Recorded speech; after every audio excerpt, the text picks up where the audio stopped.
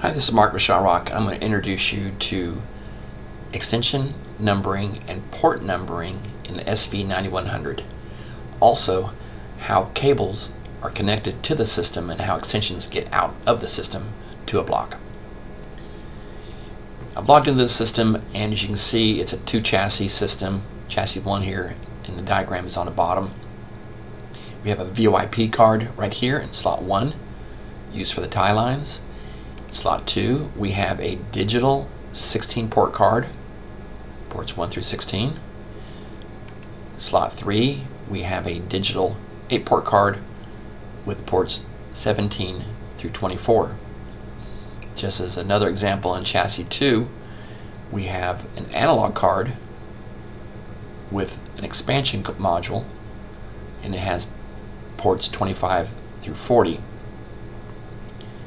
We have another card right here. It's another analog card with an expansion.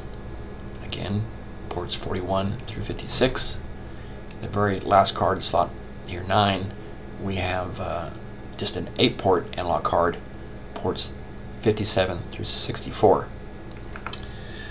So, what does this look like in programming? Well, if you want to find an example here, we're going to use card slot 2, this digital card. We're going to use ports 1 through 16 for our example. If we access the system and download all the programming, we go to numbering, plan, go to extension numbering. What we see is on the far left here, station ports. This is the physical location in the phone system. And then we have the extension number here. What I tell young techs is, think of the station port as the address of a house, but the person who occupies it can come and go, and the name can change on the mailbox, but the address always stays the same. Basically, same example here. Station ports are here on the left. Extension numbers that can change are on the right. Bring up a little graphic here for you. We can see station ports 1 through 16 are right here in programming, and they're programmed with these different numbers.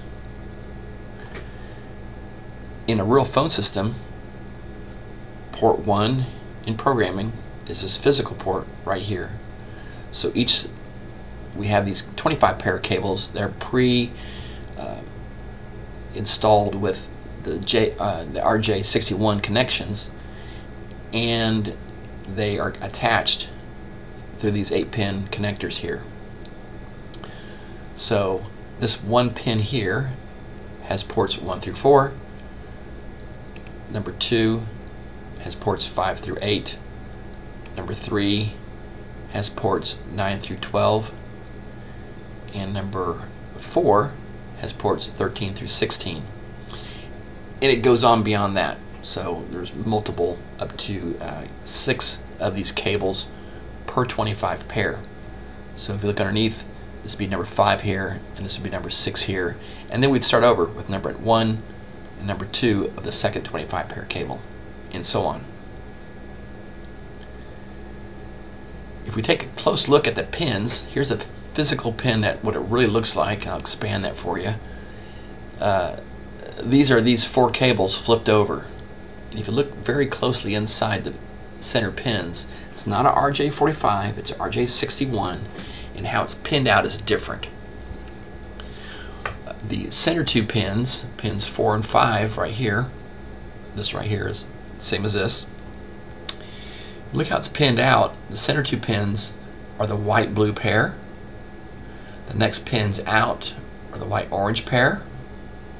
The next pins out are the white-green pair. The next pins out are the white-brown pair. What we do is, when these are made, if you'll notice, all the primary colors are from pins 1 through 4. And the secondary colors, the blues, orange, greens, and browns, are down here on 5 through 6, or 5 through 8. And that's how they pin out. And as you increase the number of these cables, you'll notice here's number 1, here's our white-blue pair, white-orange pair, white-green pair, white-brown pair. And then number 2, so this cable right here would start off with the white slate in the center, and then it would work its way out from there, the pins 3 and 6, 7 and 2, 8 and 1. Cable 3, which is right here, ports 9 through 12, same thing. It works its way out from the red-blue pair, I'm sorry, red-brown pair, and then works its way through these other pins from the center out. We have the red slate pair, black blue, black orange. The black green would be the next pin outs on the 4th cable.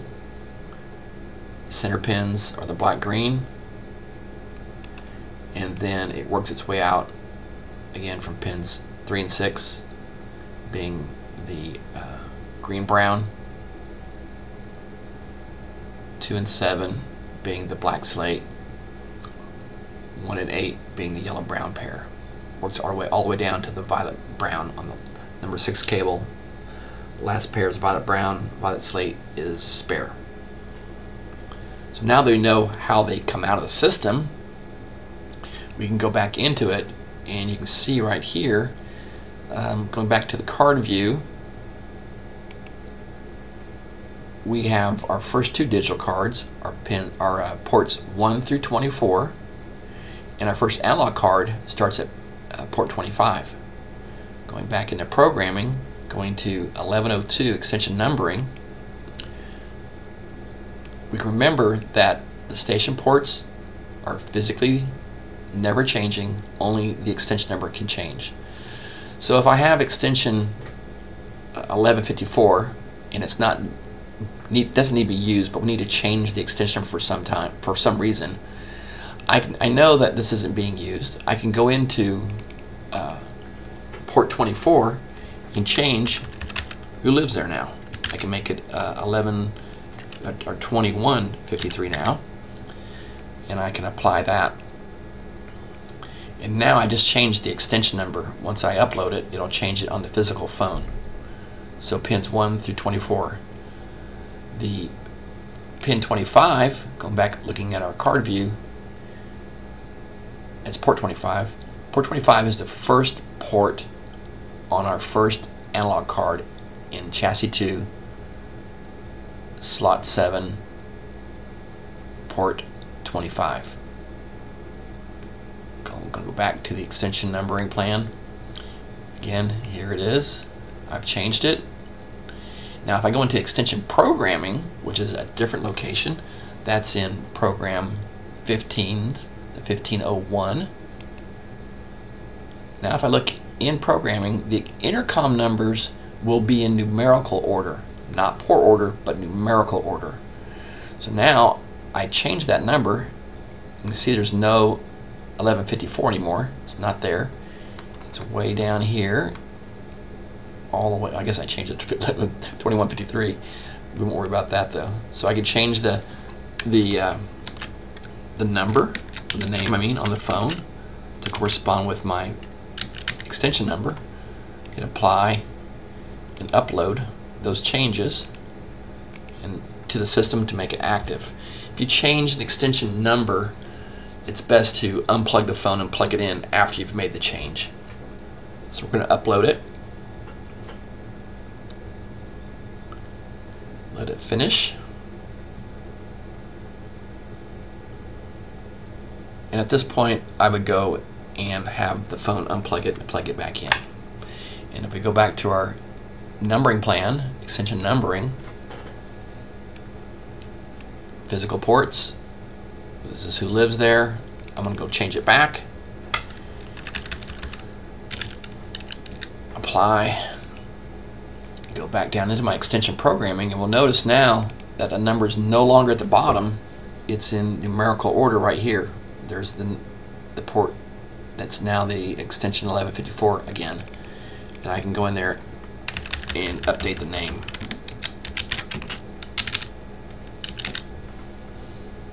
those, apply those, upload.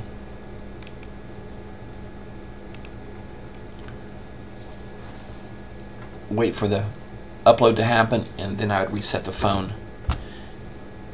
Just on a side note, anytime you change a name on a display, you need to refresh the screen, either call it or lift the handset, the screen will refresh and get the new updated name. Alright, we're done. That's how that works.